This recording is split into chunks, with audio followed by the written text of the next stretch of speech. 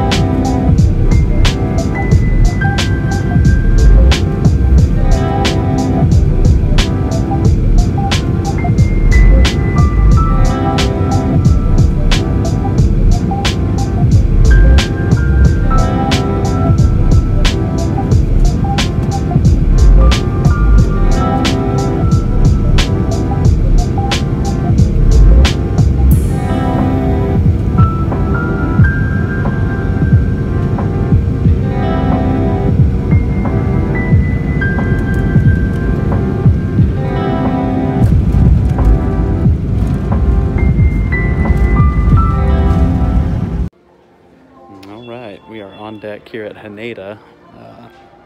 Next thing we're gonna do is go find baggage claim, get our bag. Then we gotta find the shuttle over to Narita. That's the other international airport here in Tokyo. And then we're gonna cruise over there. I think it takes about an hour and a half to get there. Once we arrive there, we'll get checked back in for the second time, clear security again, and then really gonna wait for the rest of the day. We've got about 6 hours on deck here before we take off to Bangkok. So yeah, we'll probably catch you on the bus.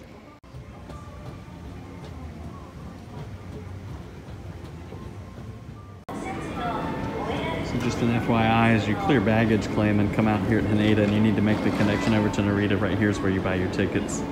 And then you're really just gonna walk out there and look for the bus stop for your corresponding bus. It is a brisk one here in Tokyo, and we're heading down to bus stop 6 to catch the connection over to Narita.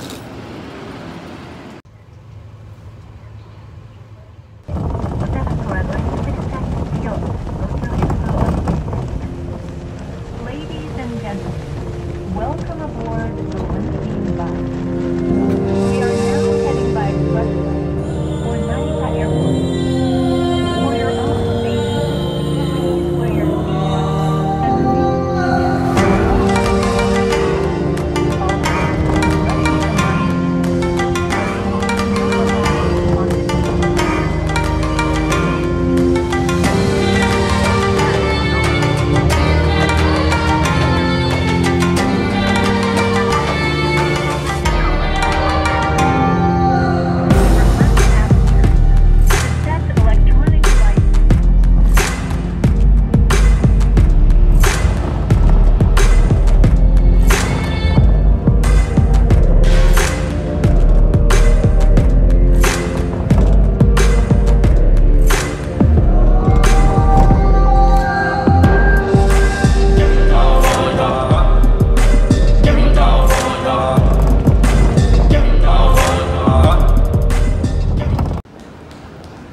So Zip Air is right here at counter C, or counter section C of the North Wing. It is a quiet one in here today.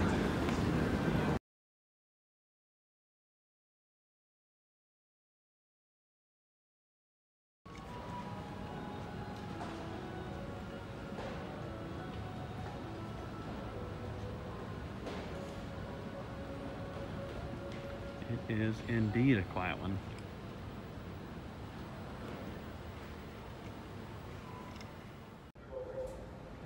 All right, so of the things open, Tully's Coffee here is open, and I've got my own little umbrella here, my own little table. Look at this. Oh man, meritorious. I'll take a look around here real quick.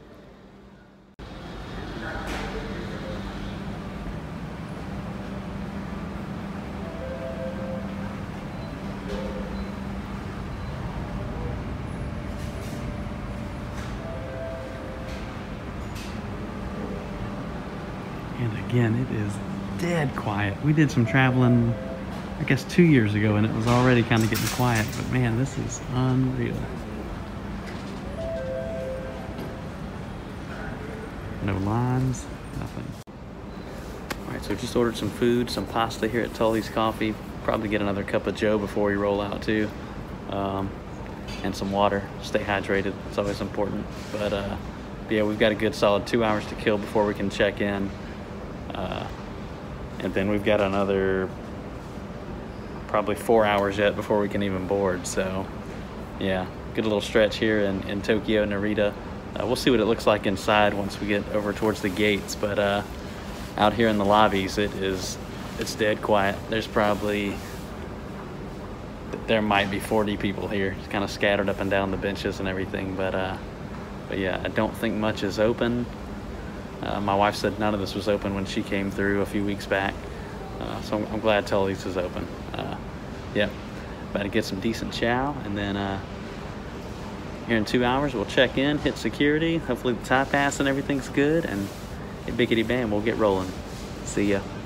Yeah, buddy, look at that size.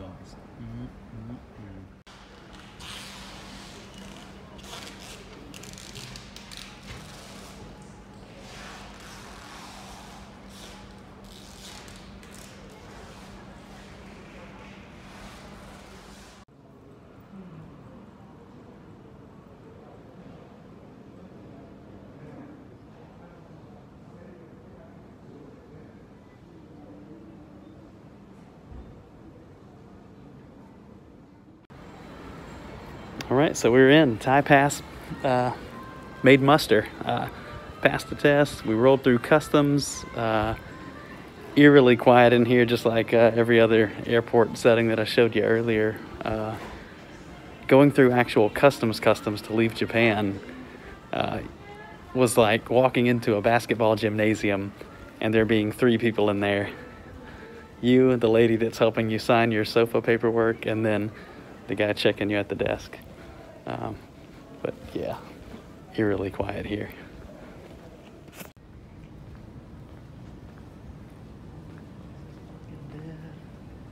Found the 7, boy. Got everything a grown boy needs right here.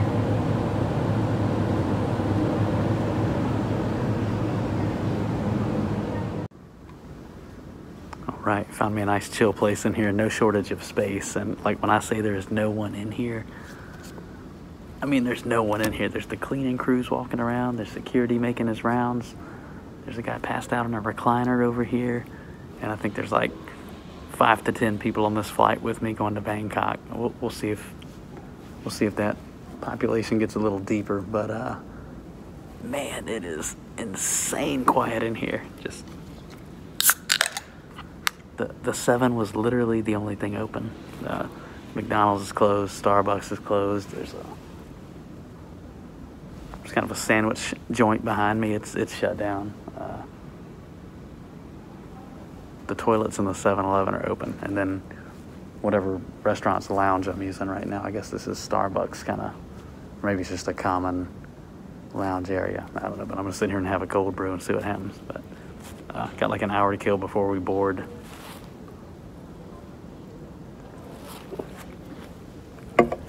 Damn, that's good. There was a little bit of a hang up when I checked in, and I'm not quite sure yet if I want to blame Kiwi.com, but I remember booking baggage all the way through on my initial flight from Okinawa to Tokyo, Haneda, and then again from Narita to Bangkok, but I guess that didn't carry over or something got lost in translation. But as I went to check in here, I was that guy that got hung up at the counter while people left and right of me were checking in, lickety-split. They said there was a problem with a payment that didn't go through for my reservation. So I looked it up on Zip Air's website, and sure enough, that's what it said. But booked and paid completely through Kiwi before making the trip. I booked this way back in December. And I get to the counter and find out that it didn't all go through. So or it was paid for, but not the baggage somehow. So I had to pay for baggage again. Yeah, not sure how I feel about that, but it may have something to do with my original Skymark flight being canceled too from Okinawa. I had to reshuffle and get a JAL flight 2 days prior to the trip. So yeah, those were the only two real big hangups. But the time pass beyond that was good. Got through, no questions asked. Had everything they needed. Insurance, you know, again, the whole collection of documents you have to have. Cleared customs, made it through. I'm just marinating right now until it's takeoff time. So next stop, Bangkok. We'll see you there. Peace. We are on the plane. We're boarded. I think I'm counting like 10 people on this plane right now. Excited. So much space. Unreal. How did they break even?